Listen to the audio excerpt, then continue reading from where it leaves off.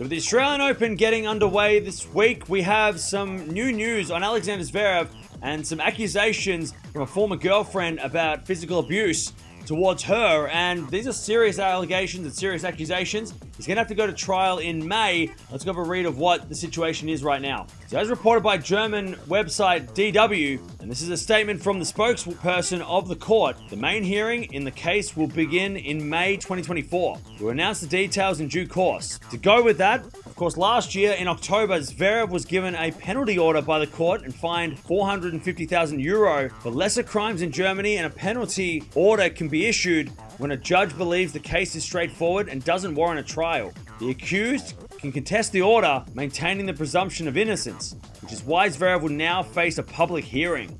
Zverev's lawyers refuting the penalty order at the time of it coming out, and they called the proceedings scandalous, adding that there could be no question of a fair trial. The law firm questioned the forensic evidence used by the court. So that's according to the DW article, and of course Zverev is going to have to go in person to do this, because apparently the laws in Germany are that you have to be there in person in May. So he's going to have to go to trial, and that's when the French Open or the clay court season is at. So when we start getting a couple more information about this over the next couple of months, we'll be able to find out if Zverev can play the French Open, because there is a serious situation that he's got to attend to, and he might not even be able to play. Of course, tennis doesn't really matter in this situation. It's much more serious than that, but still, there's a possibility that he might not be able to play the French Open because he has to go to this trial. Let me know down in the comments below.